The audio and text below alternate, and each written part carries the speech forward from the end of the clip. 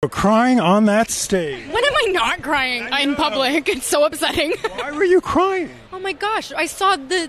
Well, we didn't even see. Overwhelming. We didn't even see, It's but I saw the overwhelming. logo and I went, "That's my name. Snow White's up there," and I cried my eyes out.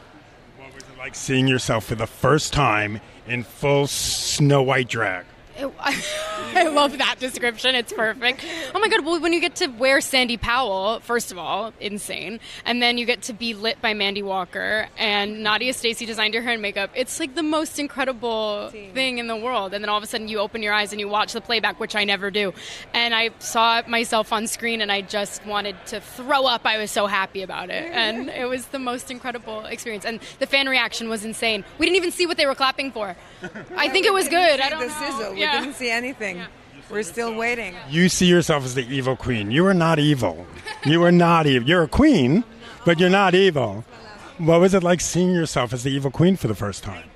We did not see the clip, so I still haven't seen anything.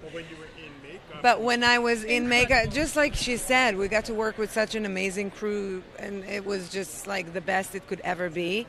I must say that for me, also the transition for the old hag was incredible because it was all real prosthetics and all of that. You were in and the chair for like 4 hours. 4 hours and changing the voice and everything. I feel so lucky that I got to play something that is so far from what I know and what I'm used to.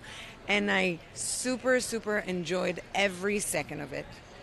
You said you were bringing a modern edge to it on stage. What do you mean by that? I just mean that it's no longer 1937, and we absolutely wrote a Snow White that is She's not going to be saved by the prince. She's not going to be saved by the prince, and she's not going to be dreaming about true love. She's dreaming about becoming the leader she knows she can be, and the leader that her late father told her that she could be if she was fearless, fair, brave, and true.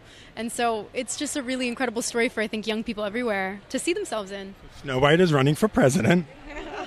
I'm launching my campaign. I am.